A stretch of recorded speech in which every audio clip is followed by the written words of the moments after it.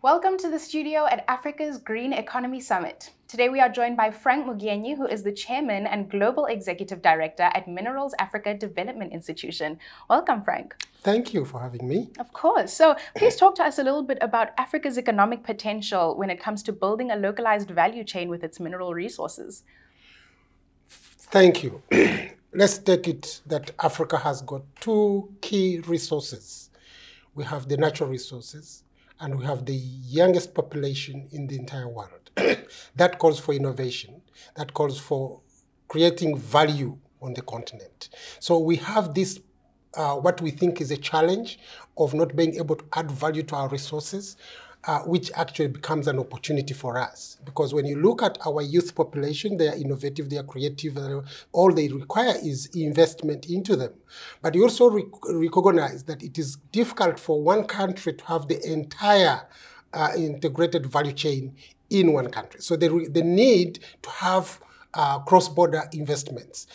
We know, and we have this slogan at our Minerals Africa Development Institution, that minerals are borderless. So when you come from here and you go to Zimbabwe, you go to Tanzania, you find the same minerals. So why is it difficult that Africa cannot have minerals mined in South Africa, value added in Tanzania, on finished products in Zimbabwe, according to competitive advantage of that particular country? So we need to turn our comparative advantage, which we have in terms of mineral and natural resources, into the competitive advantage where we lower energy and production costs so that we can produce things cheaply and sell them on our continent. We stop importing things that we can produce, and we produce them locally. That will spur manufacturing. And as you touched on a little bit, there are a lot of barriers that are stopping Africa from actually reaching its full potential. So what obstacles do you believe are stifling Africa's unique industrial opportunities? And how can institutions like the MADI take steps to change that? Fabulous. Number one, energy. So we talk about transitioning, the world is transitioning into green energy, but Africa is not yet having even energy. So what are we transitioning into? The major hurdle in us doing things is energy. But then we have an opportunity into that, because again, when we come together, give an example, if we are going to use the traditional energy that we've been thinking about before we go to green technology, Inga Dam in DRC, if it was to be finished today, the cost of grid energy would come to as low as 1 cent a kilowatt. Why are my member states not putting in money? Why are we waiting for other people to come and put in the money is the question mark. That's where the challenge is, the political will. But when you come closer, then we are talking now about hydrogen, green hydrogen. We've just been hearing that it can actually be done at a very low cost, reducing the time of producing it, which would have been 20 years and can be done in 18 months, and it will be the cheapest. So there are opportunities. We have nuclear energy. We don't have to go into nuclear weapons, but we can create nuclear energy for our energy industrialization. So as I said during my panel, Africa has the potential to lead green industrial revolution. And in leading that green industrial revolution, what do you think are the latest solutions that hold the greatest potential to fast track the deployment of a local battery value chain? Yeah, so like you asked me, what would an organization like MADI do? We are a think tank, we're a social enterprise, but we pride ourselves in the independence of thought. So we need to look at solutions that are African solutions. We've been talking about EVs, and can we tap into the EV market of Europe? Is that where we want to go? Or can we produce batteries for our own consumption? 1.4 billion people, half of us don't have energy. You go to most of the countries, they have two-wheelers, three-wheelers. These could actually have batteries which don't have to go into the EVs of the world, but EVs of Africa. So we need to produce what we can consume, and the market is huge. In Uganda, where I come from, the other person has got a motorcycle. They are called border borders. That's an opportunity. It's an economic chaos. You see them on the streets, but when you look at that economic chaos, you see opportunities in there. So if you have to produce batteries for motorcycles,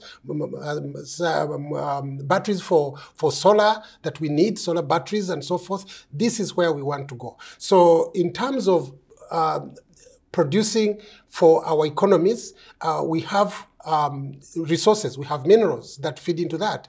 The rest of the world call them critical minerals. We call them strategic minerals because they have to feed into what we want. Let's look at those strategic minerals, which are critical for us, but are strategic for us because they will feed into our consumption and produce jobs for the young people, produce innovation, and we lift our intra-African trade from where we are trading around 16% now to at least 40, 50 in the next 20 years.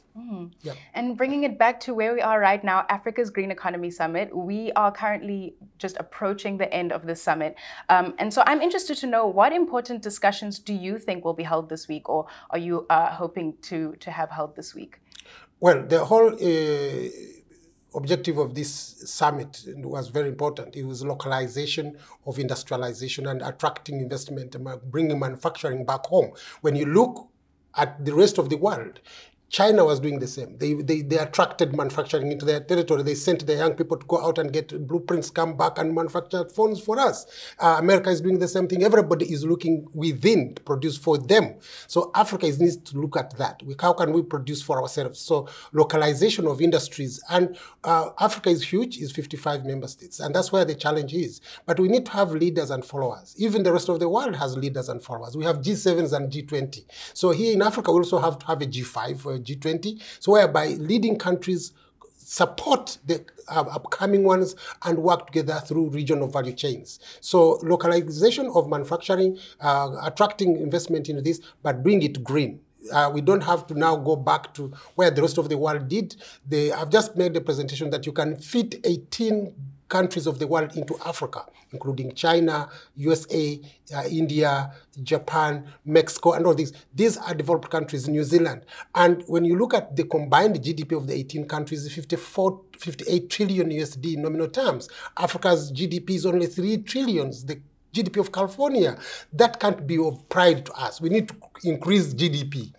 To increase GDP, we have to look at investment, and we have the investment within. We cannot say there is no investment, but we have to put those investments where we need to strategically remove those barriers, like in energy. And once you reduce the cost of energy, a lot of manufacturing will relocate to Africa because we still have skilled labor that doesn't have jobs. So you'll have a lot of relocation of industries coming even from China, India, America, because we'll produce cheaper and we'll consume them.